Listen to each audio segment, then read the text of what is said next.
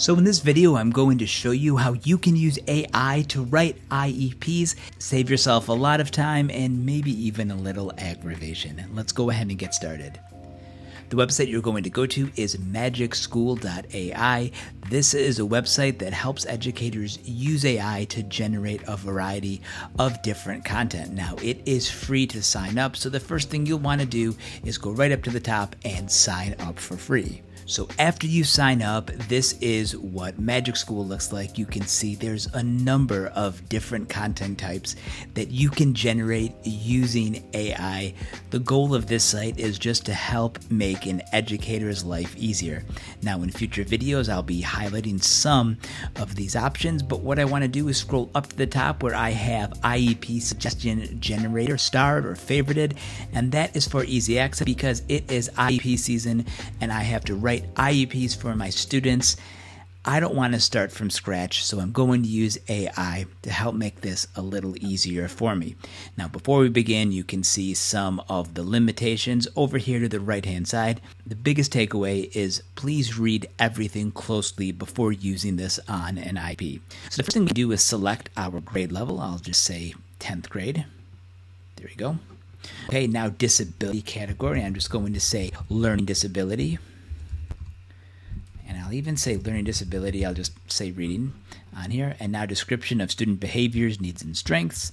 And now a description of student needs and strengths. There are a few. Now, the more information that you put in this description, the better the output is going to be. But I'll just leave this the way it is. And now I'm going to select generate. And in just a few seconds, you'll see MagicSchool.ai generate what could be an entire IEP.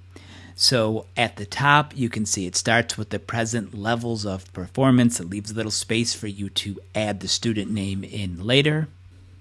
It shows the needs and impact of their disability. And then we get into the section with goals and objectives. You can see they leave a number of measurable goals written in the SMART goal format, as well as some modifications at the bottom. So I know a lot of special educators use or Google different IEPs or Google comments or goals or get suggestions that way. This hopefully will make it easier because I know it is a huge challenge to write a IEP from scratch. Now, after this is finished, what you can do is click copy and then paste that onto a document where you can really read this very closely, add more, maybe remove some things or take big sections out.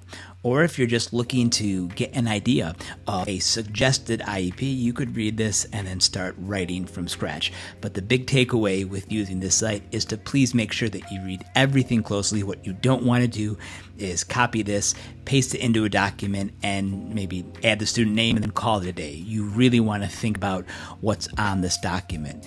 But again, the goal in using this is to save you time, to give you ideas of potential goals, and really just to make your life easier and focus on the needs of the students that you support. So the website is called MagicSchools.ai. You'll be able to generate IEPs in seconds, which hopefully will serve as a rough draft for your final IEP.